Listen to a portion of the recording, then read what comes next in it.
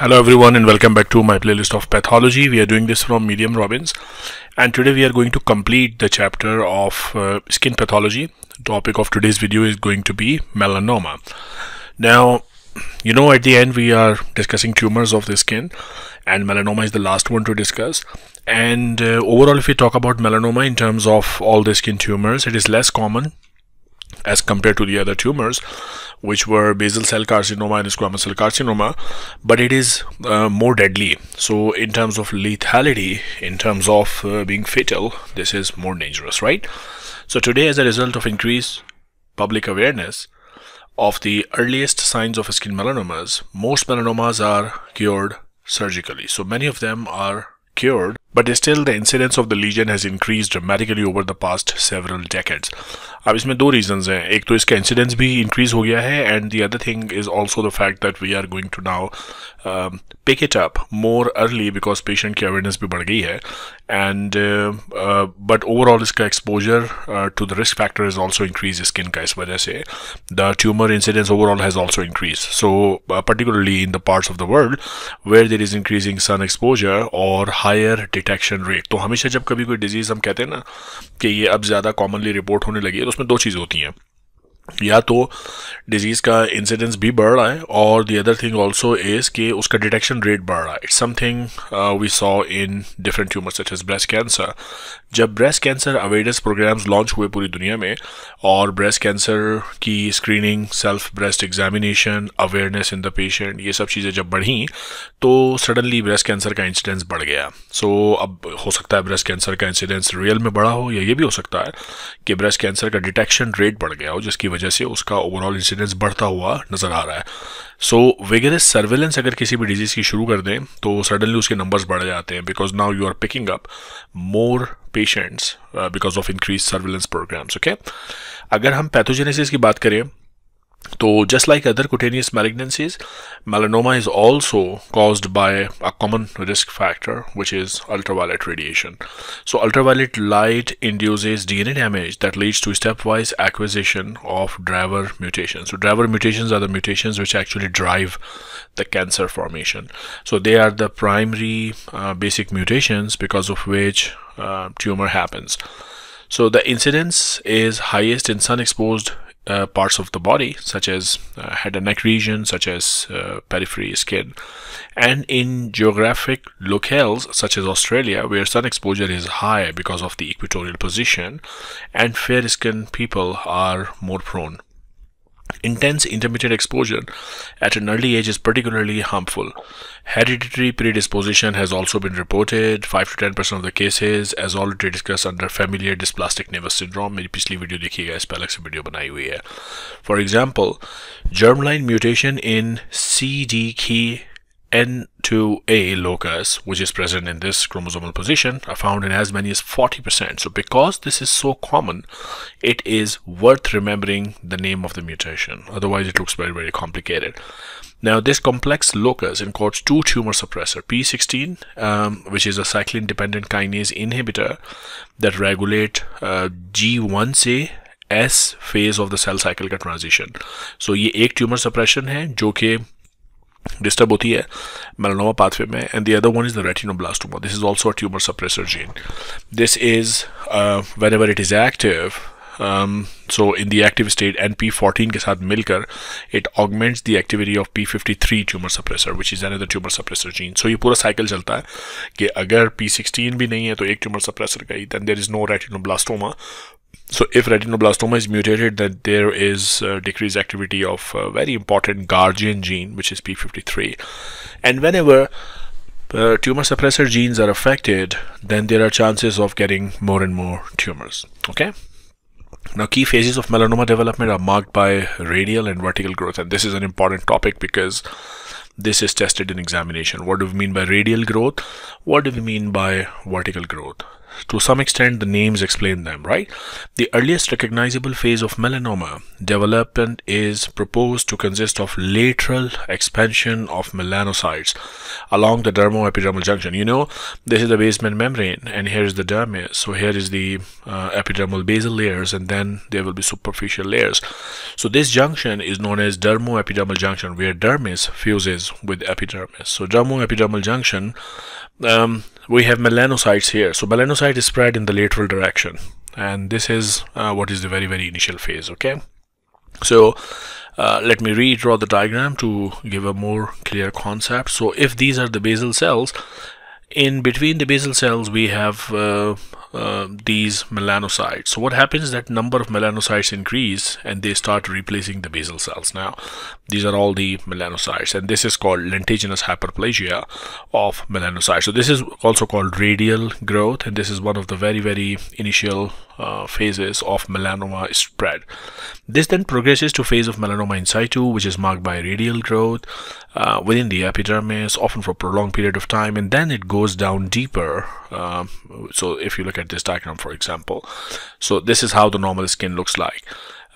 This is the basement membrane, this is the dermis because here is a blood vessel, and this is the epidermis, and these are the basal cells here sitting on the top of the basement membrane. And interspersed amongst the basal cell types are these melanocytes. So if melanocytes start increasing in number, you see they are replacing the basal cells of the epidermis, and this is only happening at the dermal epidermal junction. They are all still sitting on the basement membrane, and this type of spread of melanocyte is known as lentiginous hyperplasia of melanocytes. So lentiginous hyperplasia, and then what happens is it starts becoming more and more proliferative, so it becomes dysplastic nevus. This is how it looks like. And then when the proliferation further goes on, it starts going in the vertical fashion. You see, this is then the full-blown radial as well as vertical growth of melanocytes, and then they start going into the blood vessels. So they are invading the blood vessels, and from there they will go to different parts of the body, which is what we call metastasis. Okay, so vertical growth when they go deeper, radial growth when they go in this direction. Now, DNA sequencing of familial and sporadic cases, including cases that appear to have arisen from benign nevi, although only a very small percentage of benign nevi go into the malignant form of melanoma, most of the melanomas are de novo melanoma from day one. The initiating event appears to be an activating BRAF or RAS mutation. So not only that the tumor suppressors are mutated in the pathogenesis of melanoma, some proliferative genes are also mutated, so they increase proliferation, right? In the vast majority of cases, this produces only benign nevus, but can go to melanoma in situ and melanoma formation. So this is something easy to understand, no big deal there. So if you look at this, this is a nice diagram depicting molecular evolution of cutaneous melanoma. So if you look at the first row, which tells you the histology wise, there are benign lesions, then there can be lesions which develop atypia. So different cells develop atypia, can go and lead to radial growth of melanoma, then vertical growth, and then tumor metastasis. And at each stage it will be nice if you can remember the mutation. So initial melanocytes can become benign melanocytes, developing benign tumor called nevus.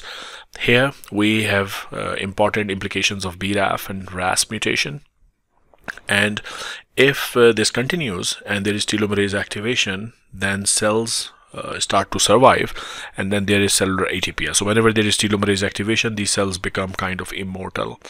Then you get tumor suppressor loss, also retinoblastoma here, and then for metastasis, P53 is gone as well. So that's a very nice diagram telling you different histological stages of melanoma, and then at each stage what is the molecular event happening. Okay, and as you progress into from simple to complex pathology, from benign to malignant lesion, you see the number of mutations are increasing, and this is what we call the tumor mutation burden. So it keeps on increasing as you get towards the malignant disorder. Okay, similarly the copy number alterations in the mutation, so you can get all these data by doing next generation sequencing these days. And then throughout the range, ultraviolet radiation has a role to play. So that overall is a very nice image, and I would like you to spend some time over here. Okay, and this is all then detailed in the text here कि किस stage पर P16 is gone, किस stage पर P53 is gone. Okay, so less common melanoma that arises in non-sun exposed areas. It also involves mucosal surfaces, and that's important for you to know that melanoma does not only involve skin, it also involves mucosal surfaces. It can be anal canal, it can be rectum. The most common initiating mutation for such melanomas are different from the ones in the skin. So for example, gain of function mutation in KIT receptor tyrosine kinase. Melanomas arising in the uvea of the eye, that is another very common place for melanoma. Yahan mutations different hai, GNAC and GNA11. In addition, it has also been speculated that melanomas express neoantigens, which means neoantigens that should be subject to recognition by the immune system. If follows that for melanoma to develop, tumor cells must acquire the ability to either suppress or evade this is true for a lot of tumors as well. So that's the general principle of tumor immunology, that if this is a tumor cell, it is expressing an antigen. If the immune cells recognize that antigen, they're going to kill the cell. So the tumor cell need to go under the phenomena of immune evasion. So they try to make themselves blind to the immune system, right? The importance of immune evasion has been proven by the response of many advanced melanomas to immune checkpoint inhibitors. So this is one of the tumor where immune therapy is also becoming very, very successful, because we believe that there is a role of a lot of neoantigens in development of these tumors. Clinically, although most of these lesions arise in the skin, मैंने आपको बताया ये दूसरी जगहों पे भी develop होते हैं mucosal surfaces such as anogenital mucosal surfaces in the eye, in the meninges, even in the esophagus. So these are all the sites where you can see melanoma. Okay, melanoma of the skin usually is asymptomatic, सिर्फ नजर आता है, bad looking lesion. There is rapid enlargement of the lesion, there is itching in the lesion, development of a new pigmented lesion, irregularity of border, variegation of color within the pigmented lesion. So if you look at this diagram and try to compare it with one of the previous diagrams that I show you. So this, for example, is a particularly benign lesion. You see, nice borders, uniform color. Now compare it with this particular lesion. So all irregular, we're patchy, we don't know what's happening here, no, not circumcised, not uniform in coloration. The patient will tell you it is itchy as well. So think about melanoma in such cases. Now these principles are expressed in the so-called ABCs of melanoma. Asymmetry, so there is no circular rounded border, there is asymmetrical edges. So if you look at the diagram, this is all asymmetrical edges, you see here.